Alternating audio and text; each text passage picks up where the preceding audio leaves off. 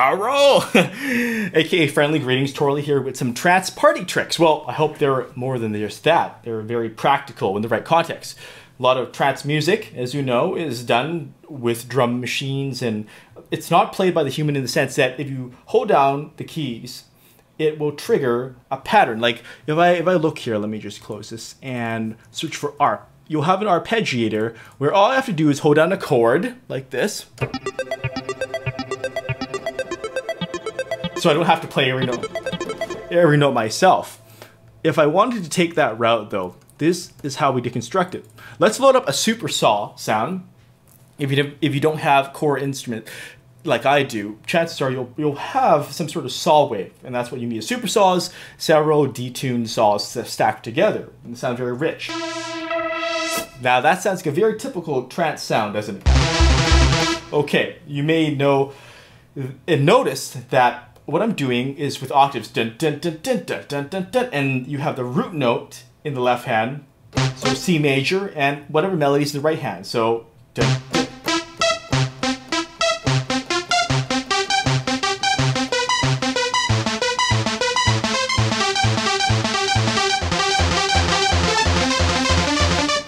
Sounds like we're getting somewhere, eh? If you hold down the sustain pedal, it's under my feet here. I can prove I have a pedal. There, see, it's a pedal. And I'm just gonna step on it because then you can sustain like this.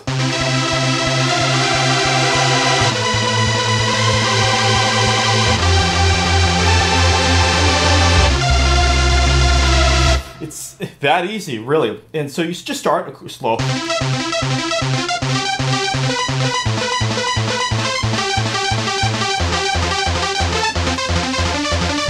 And I'll show you the chords too. It's like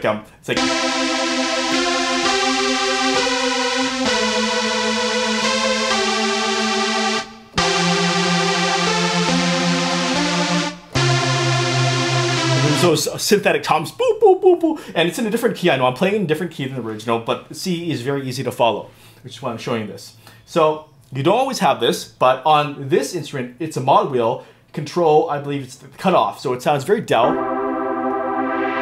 and sharp.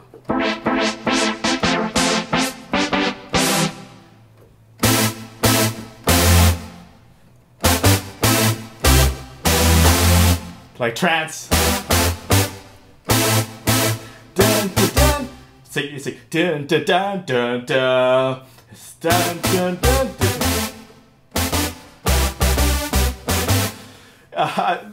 There are many that use that. A lot of trance will go to like something like the C major, A minor, then F major, then G major. So just remember that. Or if it's an A minor, it'll go to F major and then G major, like this. So we'll do the same thing like I showed you before, building on those basics, okay?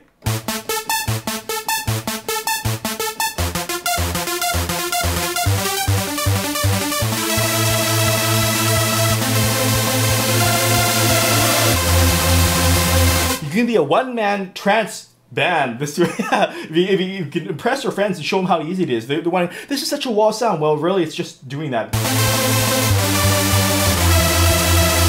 If you're having trouble keeping track of the counts, it helps to bop your head, like, and your feet.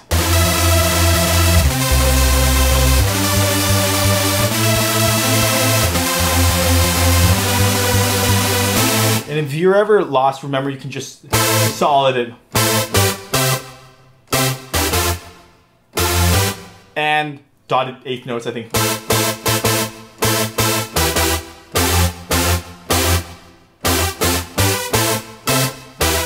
So like that, okay? Let's go back to the ferry corsten example because it's just such a wonderful one. Too bad I don't have three hands. And this is where, of course, it comes in handy to have something like oh, sorry. I meant C major. We'll take it slow, okay? Move this down so it's a little duller.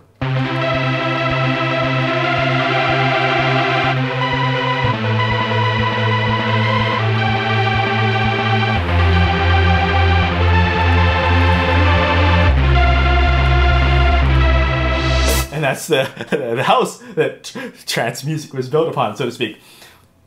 Now, what I alluded to just a little bit before that, we'll skip a little back, was arpeggios. Now, you're familiar with Philip Glass. He may have been the originator of trance music, and we know this because he's very well known for... So we take it to the Dallas. It's a very Philip Glass thing to do.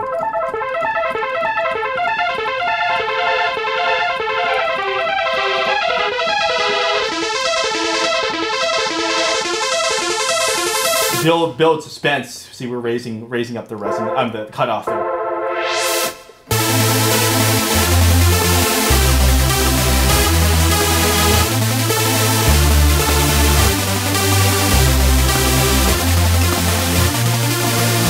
Remember what I told you about chord progressions? So there's your trance party trick. Remember? Recap. Octaves. Left hand is the bass, the tonic of the root of the chord, and the right place in melody. So that means I could stay on C, make it a little duller so it's easier.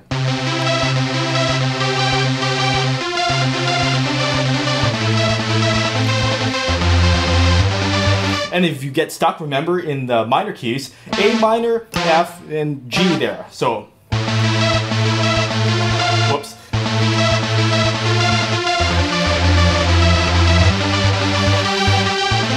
I'm just pedal pumping, like dun dun dun dun. See.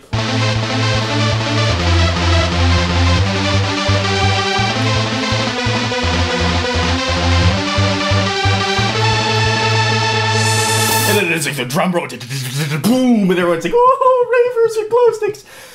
Fun like that.